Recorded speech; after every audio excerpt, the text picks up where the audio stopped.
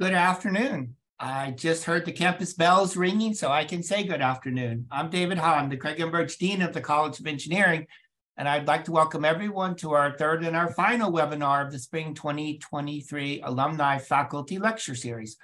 Our goal does remain the same, and that is to share discussions on important topics and have a conversation with our alumni and friends, many of you who generously support this college and have truly helped to make this happen. Thank you. I often talk about the most significant challenges that face society, and that's food and water and energy and healthcare and security. And we're going to continue that theme today, touching on water and security with respect to security and sustainability of our supply chain and incorporation of sustainable feedstocks. Today, our conversation will dive into a subject that can have global implications and also strong implications on the Arizona state economy, and that is creating a sustainable bioeconomy for arid regions. So it's my pleasure today to be joined by our faculty member and my colleague, Kim Ogden, and by UA alumnus, David DIERIG. Let me say a few words of introduction for both of our panelists.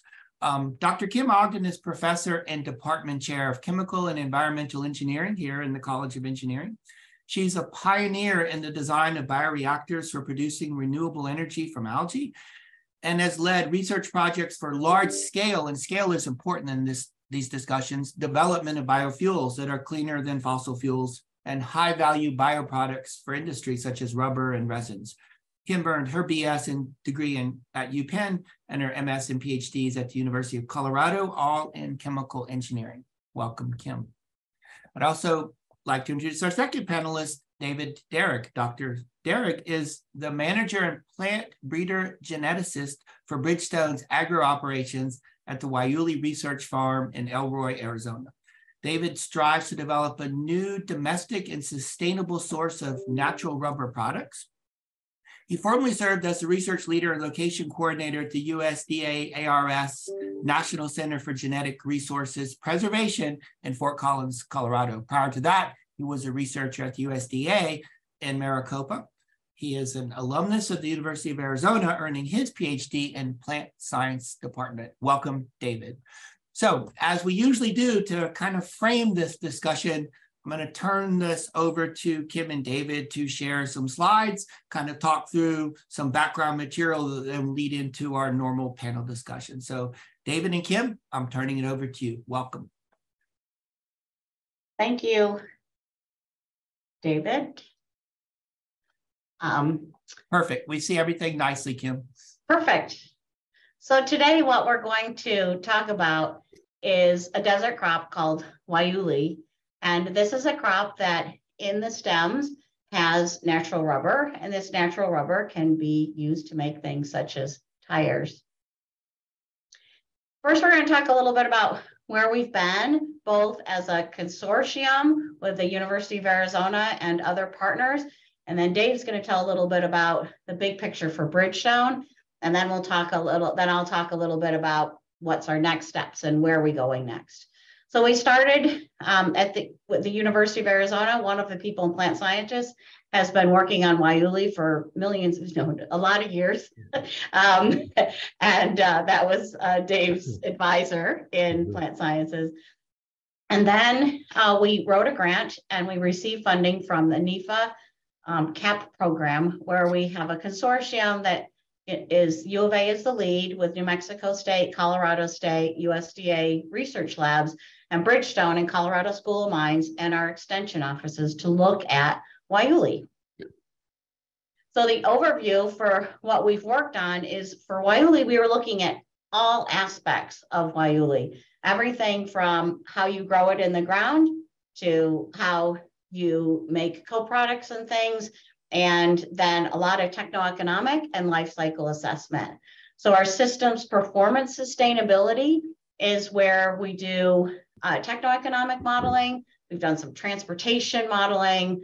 We've done a lot of LCA work. And then as we get more and more data from the field and from the laboratory, then we continuously update those models and sometimes the models then help inform some of the research that we're going to do. In the field, we looked at a lot of like what cultivars to plant, what temperatures can things work at, And very importantly, how little irrigation can we get away with, since water is such a big issue here in Southern Arizona. And then we looked at co-products. So everybody knows that, like with petroleum, they use like every molecule of carbon possible to make co-products. And so for the Guayule plant, we need to do the same thing to have a viable bioeconomy. We have the rubber, but we have to be able to make valuable co-products. So that was part of the research. And then for these things, there's a huge amount of extension, education, and outreach. So this was a $15 million grant that we're in the 6th year of, and we're in a no-cost extension. And $5 million of that had to go to extension, education, and outreach, because that's what USD has us do. So let me just briefly talk a little bit about natural versus synthetic rubber to give you a little bit of background. Synthetic rubber comes from petroleum. It's a petroleum byproduct. Since it's a chemical reaction that takes the monomers and can turn it into rubber, you do have a little bit more flexibility on the properties that you can make. And you know a lot of different types of synthetic rubber you might be familiar with. Think anything from like balloons to wetsuits to rubber bands. Whereas natural rubber traditionally has come from the Hevea tree, and this has much higher tensile strength and natural elasticity, and it's primarily used for automotive and aerospace. So now I'm going to turn it over to Dave, and he's going to talk a little bit more about Guayule and Bridgestone. Thanks, Kim. Yeah, for Kim already pointed out that all of our rubber now comes from the Hevea brasiliensis tree that's all grown in a certain part of the world, Southeast Asia. And actually it's a clone. And so the way it works is that we have all these forests that have been replaced with a single clonal tree. And so that's one of the risks that we see with having, one single biological source and all geographically located in one part of the world. And so, it just puts all these barriers up of like rising labor costs. So it's important to recognize that agriculture in other parts of the world isn't the same as it is in the US, where everything is mechanized. So one guy has to walk out and visit the same tree at least 5 days out of the week. So very labor intensive. And as these countries advance, these costs for labor, because we're competing with other low cost crops like palm oil, is becoming more expensive. And so all tire companies are seeing this risk that's being posed and seeing the necessity to having a domestic source of natural rubber. So the pie chart that I have on the right side shows the breakdown of the feedstocks that we need for tires. So Kim mentioned, was showing the difference between synthetic rubber and natural rubber. Natural rubber is a bigger feedstock than anything else that we use in tires, because maybe for passenger tires, synthetic rubber is okay, but as we go to these truck tires and even like the 18-wheelers, they have to be all natural rubber. And then as we go larger to the ag tires, again, they have to be all natural rubber. Airplane tires have to be all natural rubber.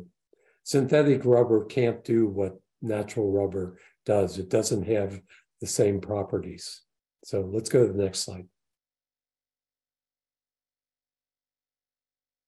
So Bridgestone, over the past 10 years, has made a pretty large investment into this project. We spent over $100 million in putting in the processing facility that's in East Mesa.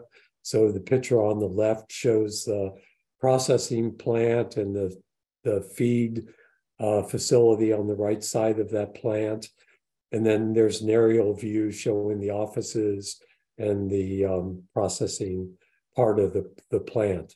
And then in Eloy, not Elroy, it's that we have about a 300-acre farm that's totally planted in Guayule.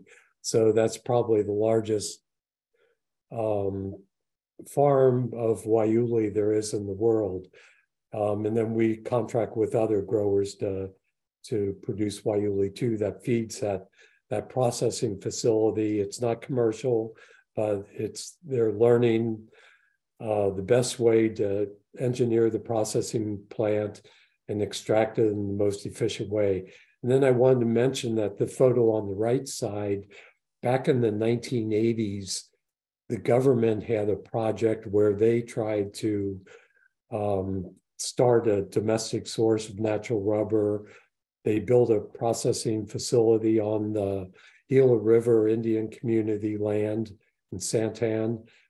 And it went on for a couple years, but really didn't succeed. And there was a lot of reasons for that, but it still gave us a background of when we started our processing facility, we learned a lot of things to do and a lot of things not to do. So next slide.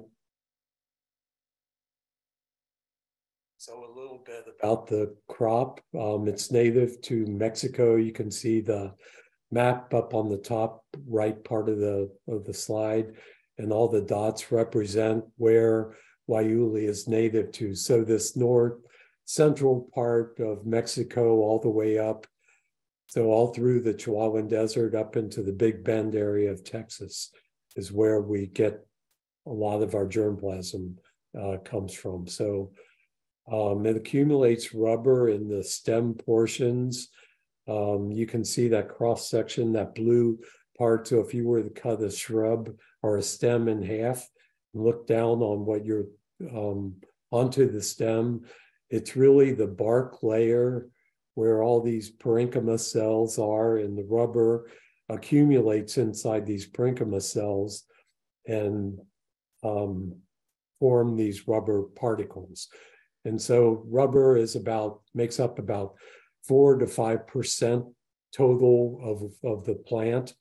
And then resins are produced about 7 to 9%, depending on the variety. So this is a perennial shrub, takes about 2 years to get to maturity. So we said that these two products, and with the rubber, you can extract it as a solid rubber to make tires. That's the largest market for natural rubber. The US consumes about 1.8 billion pounds every year. So by far the largest market, but we can also make it into latex for medical products. And there's 40,000 different products besides tires that have higher value than what tires have for use in medical devices, gloves. And this latex is all hypoallergenic. So different than Havea rubber in that respect. A lot of people are allergic to Havea rubber, but this Guayule rubber is hypoallergenic. Now with these resins, you can make all sorts of products. It's just this soup of terpenes that can be fractioned out. The different fractions of terpenes can be fractionated, making products like adhesives, anti-termitic properties, it could be used as a mosquito repellent. That's some of the work that SBAR is doing. And then what's left over, we call the bagasse. And so this bagasse has a really high BTU value.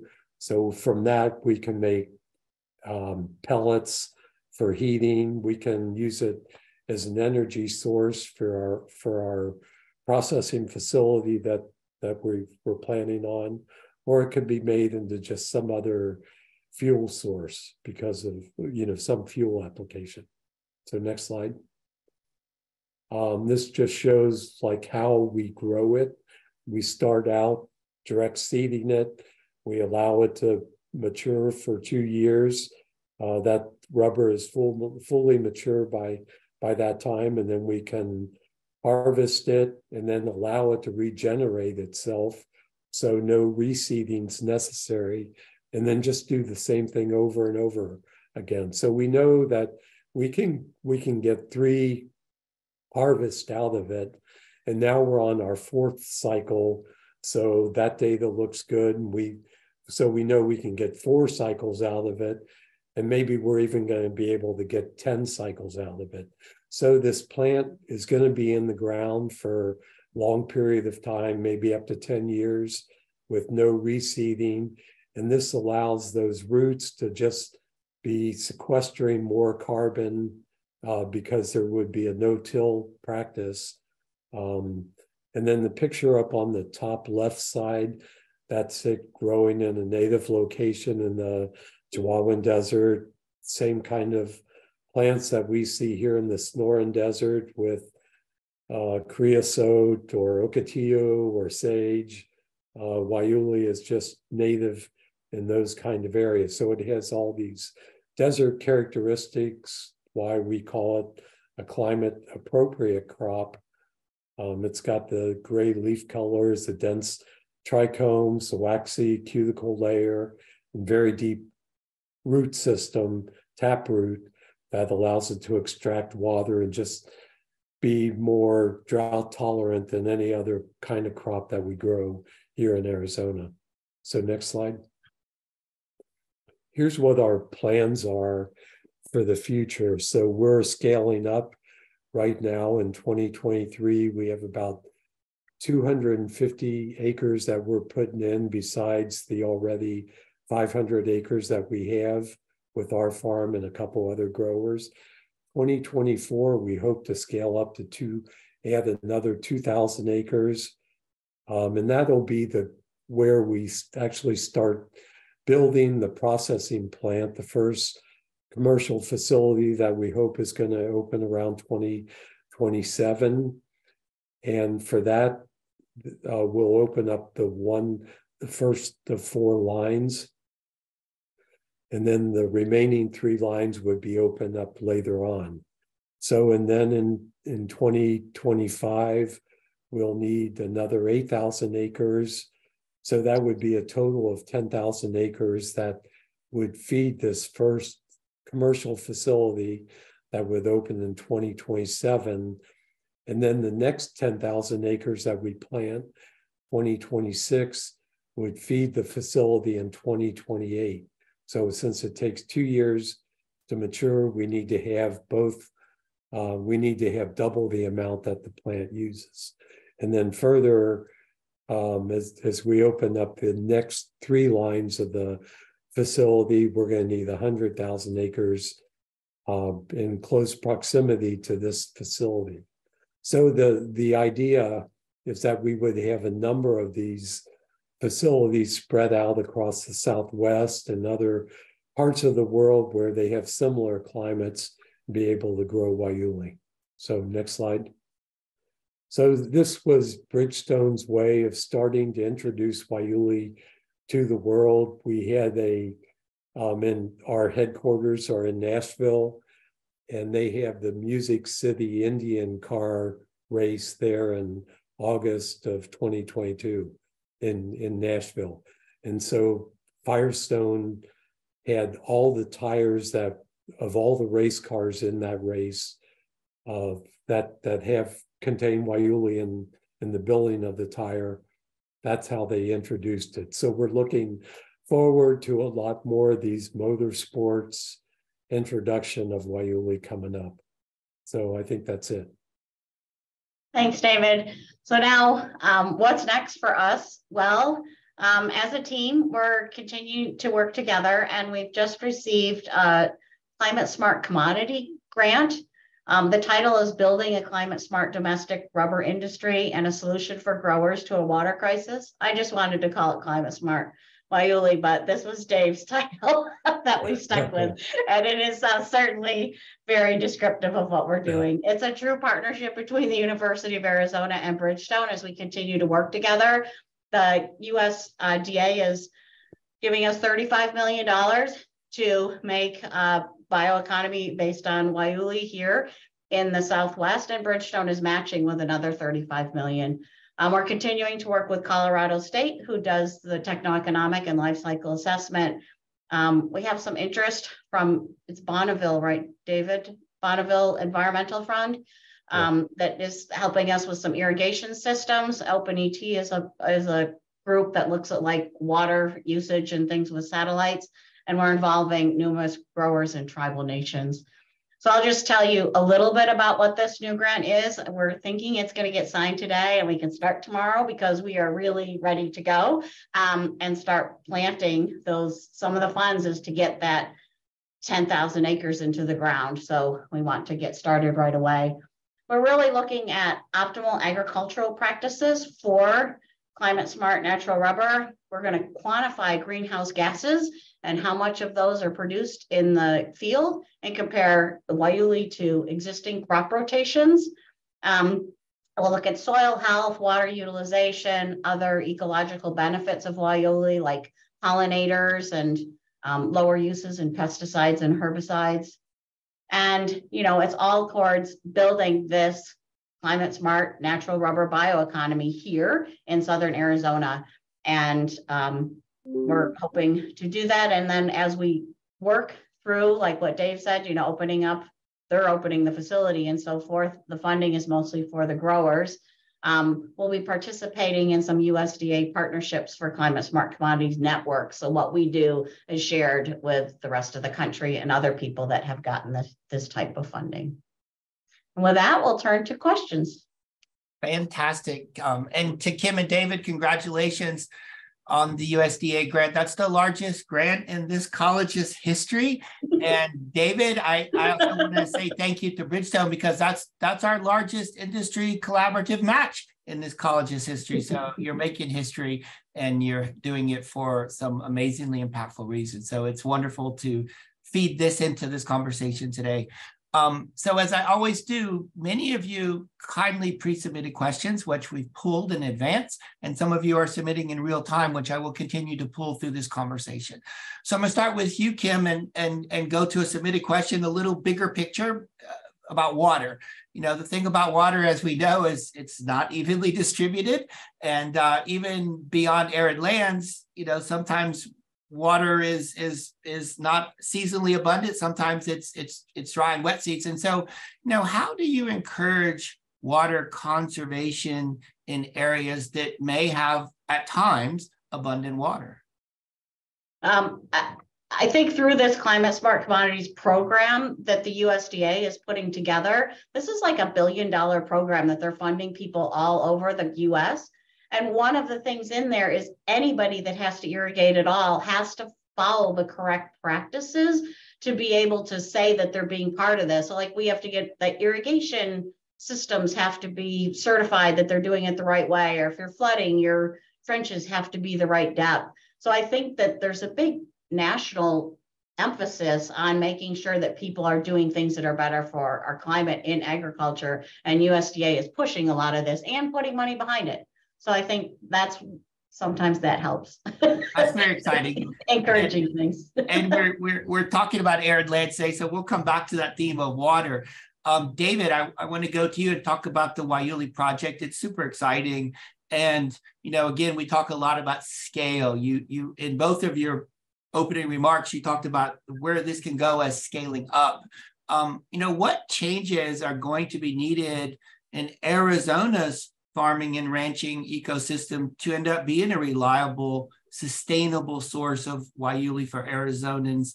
And then beyond that, I want to again pull from the audience, taking your expertise as a plant specialist, to talk a little bit about sustainable water practices beyond Guayule, but for food production, in particular in the context we hear a lot about ag water and water shortages and the CAP water. So I'm kind of rolling a lot into that question, David, but you've got a lot of expertise to share with us. Yeah, thanks, David. Maybe I'll start with the obvious of, with our water shortages, crops that are grown here are going to have to use less water. And so we're going to have to get used to the idea that we may not be able to, at least starting out, produce the yields that we've been used to in the past on some of these other crops. You know, maybe, you know, whatever the crop is, if you use less water, until we're able to have more advances with plant breeding or our engineering systems to deliver water or our technological advances on fertilizer, that's going to be the reality. But I think the great thing about Guayule is that it is this very tough desert plant that uses a lot less water than these other crops. In fact, that, we can give it more water and maybe it'll put on more biomass, but rubber yield's likely to be lower. So, it is a very adaptive kind of crop to this particular climate. But I would say that the challenge that we have is bringing a new crop into the region. It's difficult. I mean, growers and farmers have been, faced with this for many years of, hey, let's try this crop. This looks like a really great crop. And then they try it and it doesn't work out. And they've been, all these promises have been made to them by investment companies or whoever else it's been that have brought a new crop to the region. And then they try it and, then all of a sudden that company's gone bankrupt and it's no more. So I think, like with the past endeavors with Guayule, that certainly has happened. And I think having a company like Bridgestone that has they have the money to back it up to get, the reality of it, it takes, somewhere in the hundreds of millions of dollars to start an industry like this. And, an investment company like previous ones, they can't do that. In the same way, the government hasn't been able to do it. So I'm so excited because I've worked with Guayule all the way back to grad school and be able to see this crop actually, be able, be in this situation where it's about to be commercial. That's great. You just pushed a little at a question I was going to follow up. Does the fact that the University of Arizona and a company of global international standing like Bridgestone, when you go to the farmers and say, we're in this to succeed, does that help change that narrative of people wanting to sign up? Well, it's taken time. And right away they'll bring, we tried that. We planted, a number of acres, and then the previous company walked away from it and left us holding the bag. But I think what we've tried to do over the past 10 years was develop partnerships with growers and allow them to see that we pay our bills. That not only do we pay our bills, but we've been paying up front to give them the assurance that they're not going to be, the same thing's not going to happen over again. So I think a lot of, if you ask anybody that's grown for us, anybody that's been associated with us, they'll tell you that they have that confidence now. That's great, David. And I understand with this large, combination of Bridgestone and USDA $70 million project, a lot of those funds do grow to paying farmers to get invested in this. So that's wonderful. Yeah, again, water has generated a lot of questions and attentions, and you have a lot of water expertise in your department. Can you comment on some of the water-related research going on, maybe beyond the Guayule project, and maybe a word about the West Center, and then comment a little bit on some other units beyond KIMI that are helping in this project and water-related areas? So yeah, as you mentioned, we do a lot of work on water and wastewater treatment and water reuse. And in particular at the West Center, that is a pilot facility that we have that we share with the county. And it is on this, you'll see it off of I-10 if you ever look in Ruthroff. That's where that is. And it's actually allows us to do direct potable reuse type of work where we take and we use like water from the wastewater treatment plant. So it's really cool because it's co-located and we're able to do larger scale research. And there's 4 or 5 of my colleagues that work there at least. And that's a partnership also with some people from environmental science. For this particular project, we're really working with the extension. And so as Dave had mentioned, sorry, someone's vacuuming outside my office. I don't know if you can hear that, but anyways, as Dave mentioned, there's, we have to work a lot with the growers. So we have many people from the extension office and that are part of the extension in Maricopa. So part of the goal of this project will be to have those people like a soil specialist and an insect specialist and a herbicide specialist. They'll be growing Guayule little parcels right on growers' lands to show them all the best practices and show, we'll be like demonstrating things in 5 different plots across the region during this research project so people can really see what's going on. And then so those are the major players, but there are also people in atmospheric sciences that are working on this project because we have to measure the greenhouse gases and things like that as well. And Kim, I'm sticking with you just for one quick question from the audience. Somebody asked, or maybe either one of you, someone asked, can the bagasse be converted into an alcohol, say for a liquid fuel feedstock? Is that a possible path for some of the other Guayule byproducts?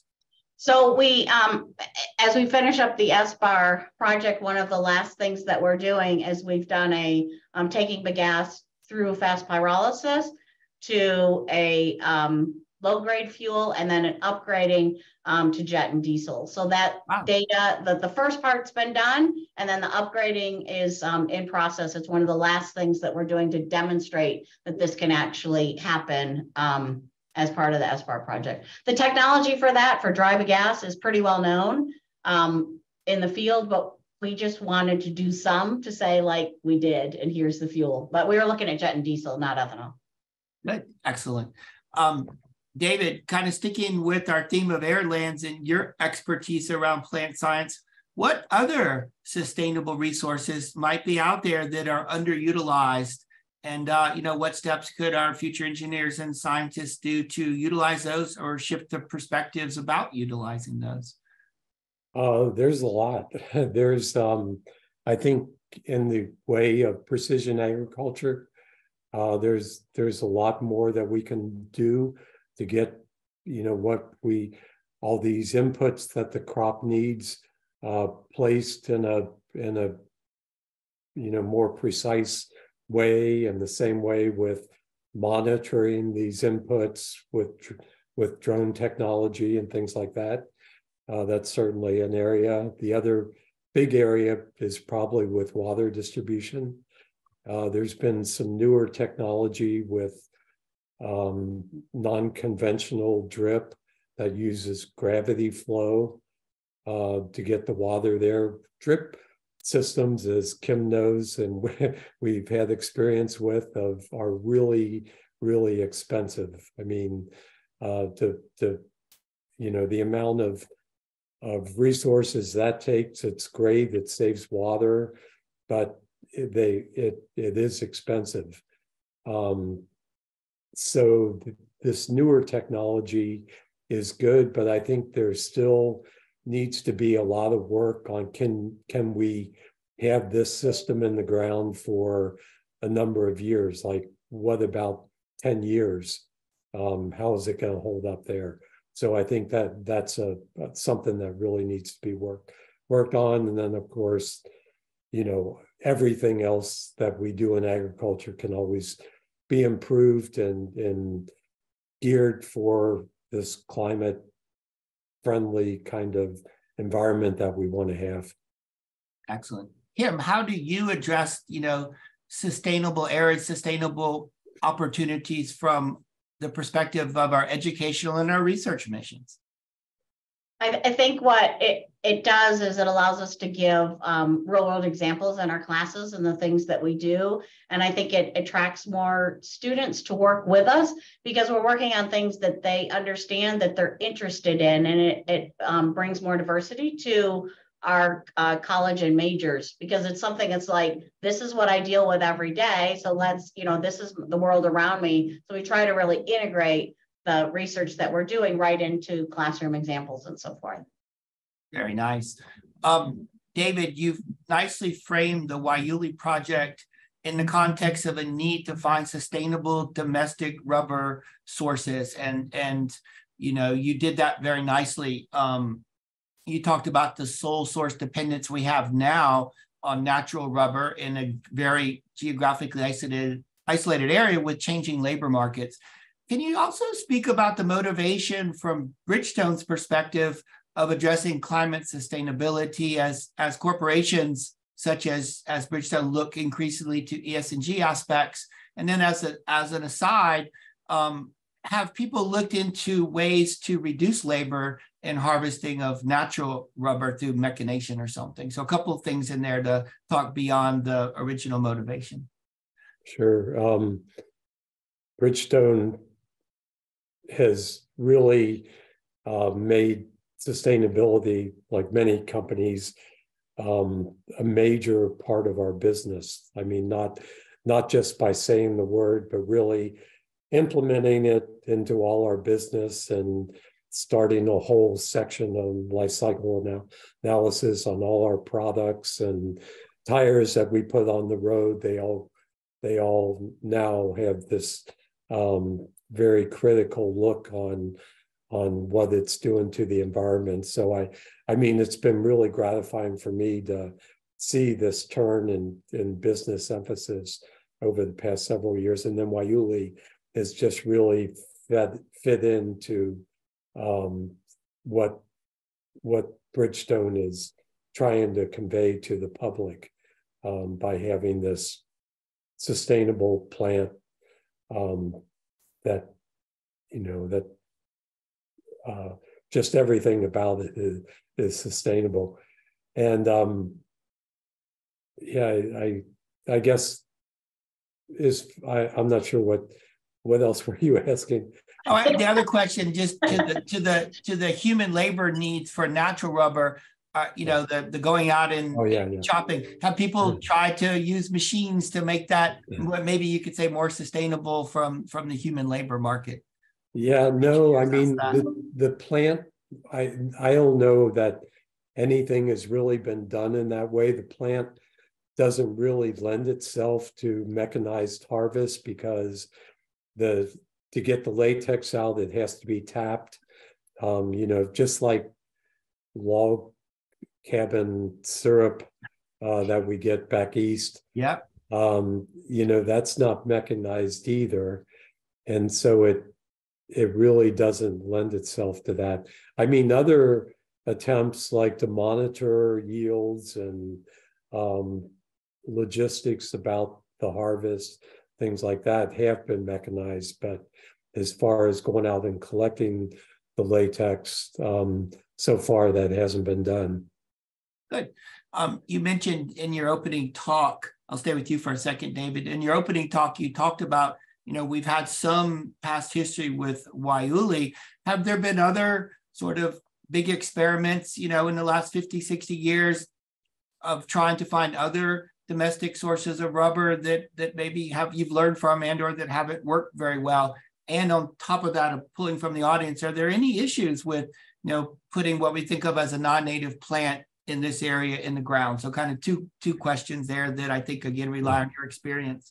Yeah, those are good questions too. And for one thing, there's hundreds of plant species that make natural rubber, but there's only really a few plants that we know of that make this high quality rubber that we can use for these kinds of uses like tires or the other products that we would make from the latex. And so Guayule is one of them, certainly. And then back during World War II, there was a big effort called the Emergency Rubber Project, where our rubber supply got cut off because of the war. And so we started really looking hard to see if there's some way that we can produce our own rubber. And so they had this scientific team they put together. It was a huge project where they started looking for other sources, and found all kinds of candidates for it, but the only ones that really came up were the Russian dandelion, which we call TKS, and that can be grown back in the Midwest, more of a temperate kind of climate. It's not as far along in development as Guayule is, but still has good quality rubber. And we hope that that's going to progress. And then there's sunflowers that could be genetically engineered because they grow all over the place. It makes a small amount of natural rubber, but not enough to make it, commercially viable. But so other plants do produce natural rubber, but only a few are really candidates for the future. Very interesting. And I suspected back in the World War II era, there would have been motivations to explore domestic sources. So that's interesting to know that little bit of history. But there was another time back in the 1970s I showed on that slide where when we had the oil embargo, usually oil and rubber prices, they're commodity traded and they go hand in hand on prices. And so when that shortage was, the oil embargo was taken place back in the 70s, that's when there was this other like fluctuation in looking at Guayule. It's very interesting.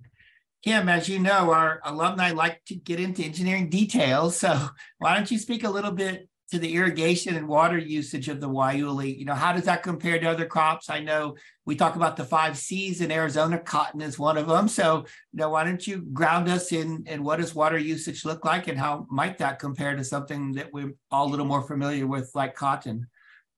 So the great thing about Guayule and why we're so excited about this too is it takes about half the water of cotton, or about 2.5 acre feet. That's how we measure that for those of you in the water world or whatever. So that's what's so exciting about it. The other thing that Dave didn't mention about Guayule that's great is if for some reason there's like no water that comes down the pipe, which could happen at some point or whatever for a little while, it can just like stay. It's not going to die, and then it can start to grow again and stuff when it's given water again. So that's another huge advantage of Guayule. That was one of our alums just asked that question. If the sort of cap shuts down for a period of time, can you survive? And the answer is yes. And staying on the details, talk a little bit about, I know part of your project is to ultimately understand the life cycles and the techno-economic analysis. What is that looking like, now? How does it shape up? Is this sort of cost effective ultimately in your modeling?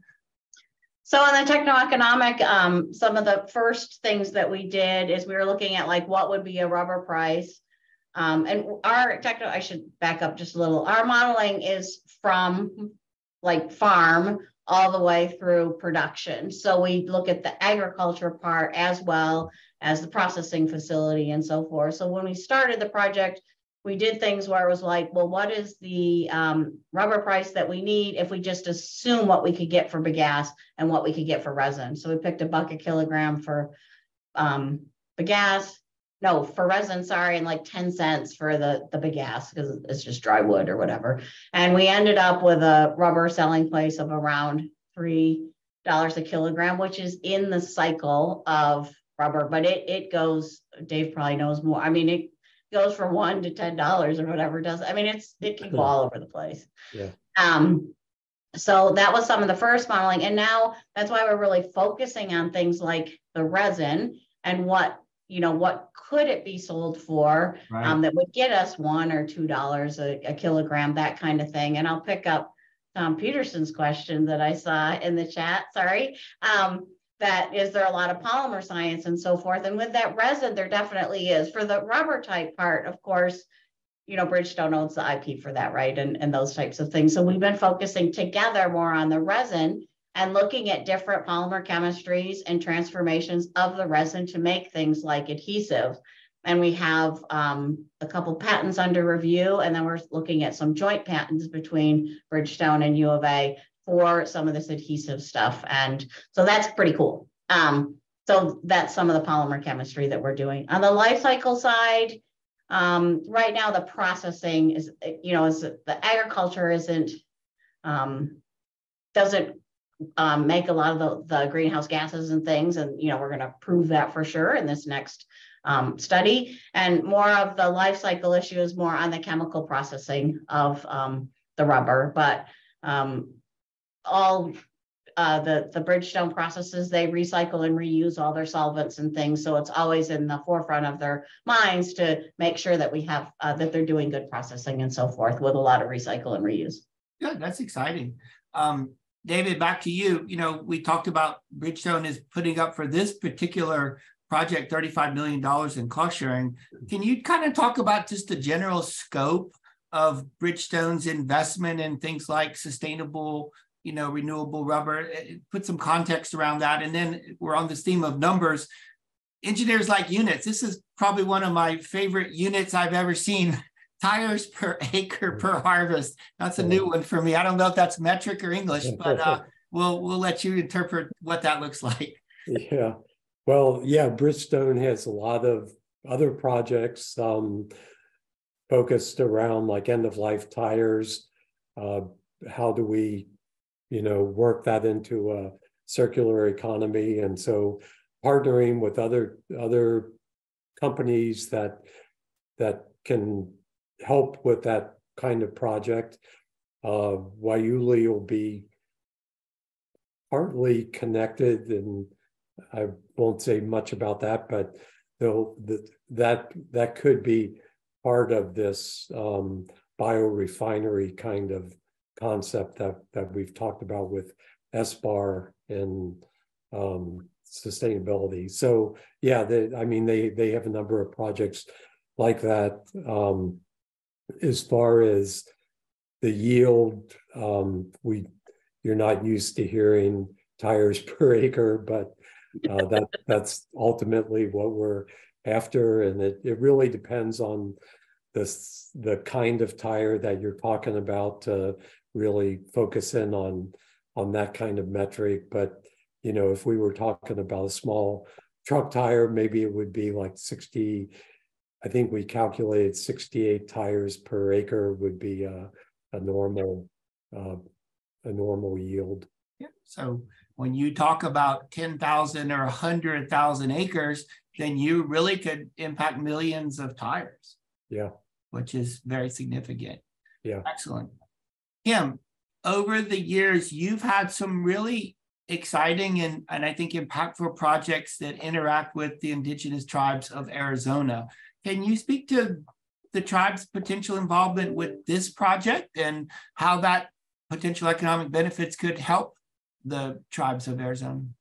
Yeah, sure. There's two. The first is as part of this, when we sign up different growers, that our goal is also to have tribes use their native lands and to grow the Guayule.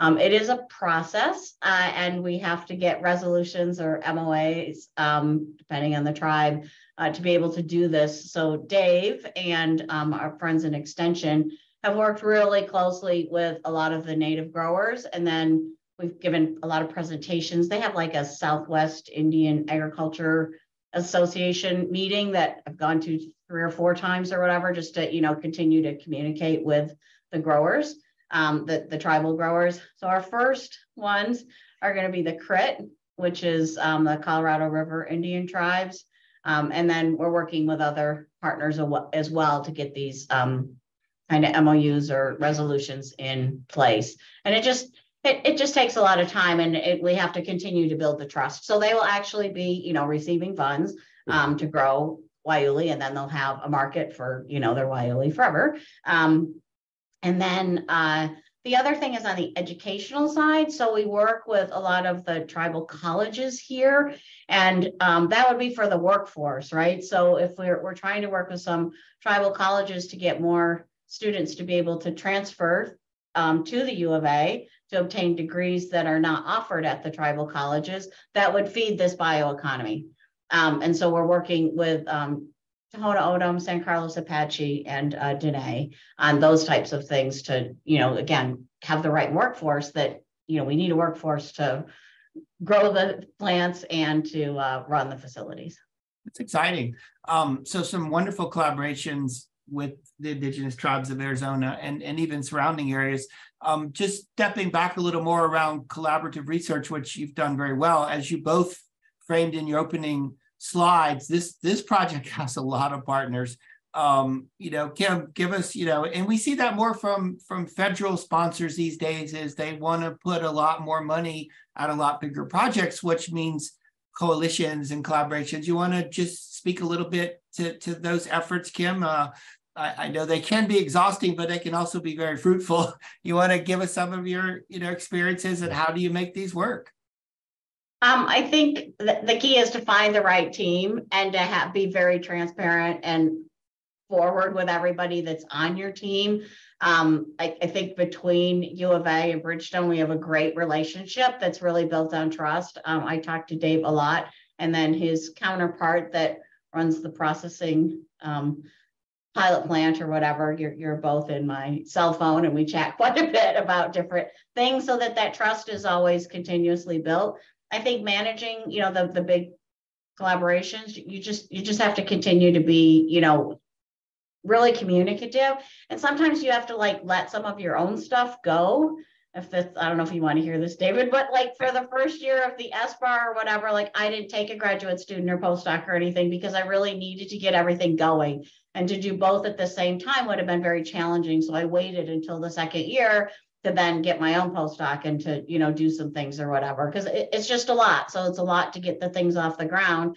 With this next one, the convenient thing is the team already knows each other. We already understand each other, and it's not a continuation grant. It's a new grant, a new effort on the same topic. But we already know each other, so we can all get going at the same time. Right. David, from your perspective, companies, again, do things at scale. How has it been working with universities? And, have there been any issues getting to learn how we work together from Bridgestone? You've been a great partner.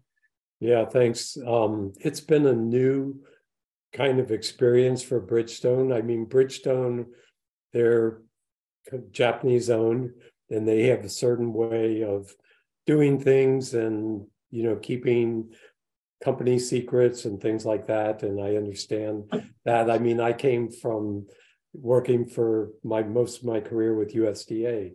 And so coming to a private company, it was, oh my gosh, this is, I can't say this or I can't say that. And then this opportunity for SBAR came along, and it was all of a sudden Bridgestone started seeing the benefits of being more collaborative and sharing our products and having people come to our research farm or come into our facility and seeing what we're doing and not being so secretive about it. And I think the company really did a switch and now being just more open to things like this. And they're really excited about this Climate Smart grant and being able to not only get things off the ground, but be able to change what we're doing with growers and having them grow things in a more sustainable way than what's done now in traditional agriculture. So it's really been a great thing. That's great. You guys are sort of pioneering the way. I'm going to pull from the audience real quick, David, as our plant science expert. Someone asks, and I know one of our own alumnus from this college has done work with the jojoba bean. How does that plant, compare to this type of a bio project? If you know anything about the jojoba bean, and it's, I think, an oil producing plant. Any experience there? Yeah, I've had experience working with jojoba and working with U of A on the project. But the difference between a crop like Guayule and a crop like jojoba is that the market size. Guayule has this tremendous global market.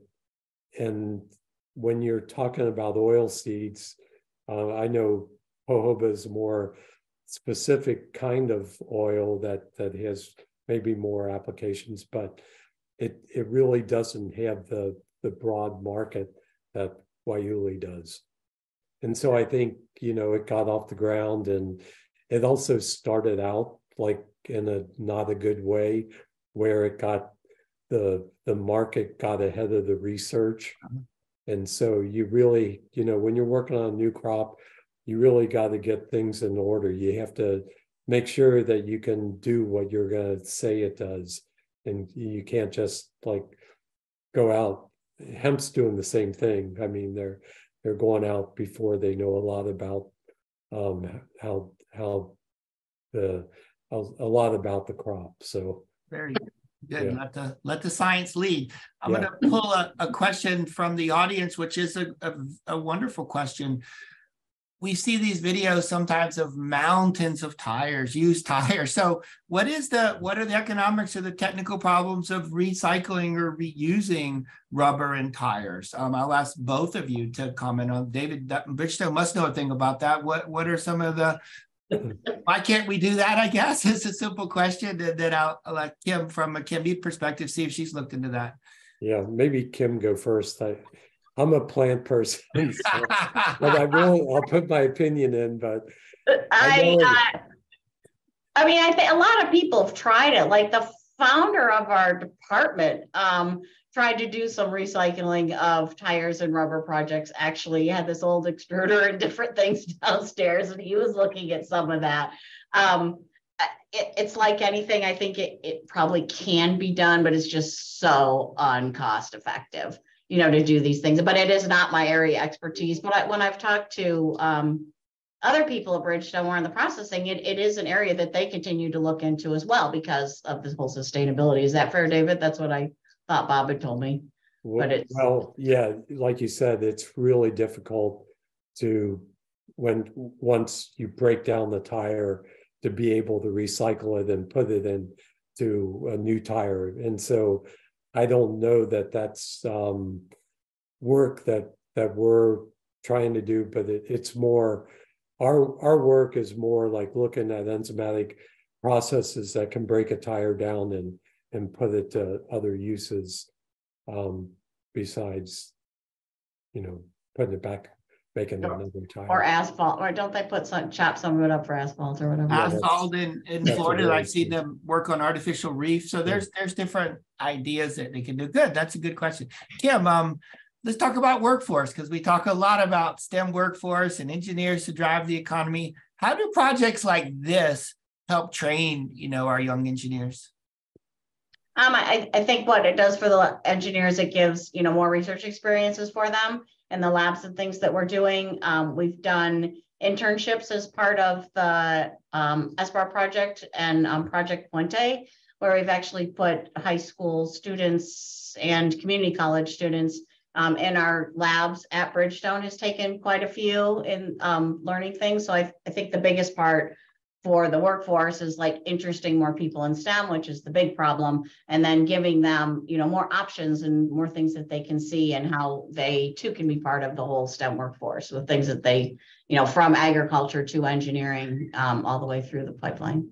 And how do you see our young students responding to the sustainability aspects of a project like this? I see that in our students a lot, that they're very interested, not just in good engineering and science, but in sort of making that impact. Do you see that as well in your chemistry and environmental students? Absolutely. So, well, I'll go a little broader. So I do a lot with my professional society, the American Institute of Chemical Engineers, and at AICHE, we ask the students, so there's like student members and stuff, what they're interested in, if they have an area within chemical engineering that they're interested in. And one of them is sustainability in the environment and the Institute for Sustainability within AICHE. And almost, 50% of the students that check that box is what they're interested in.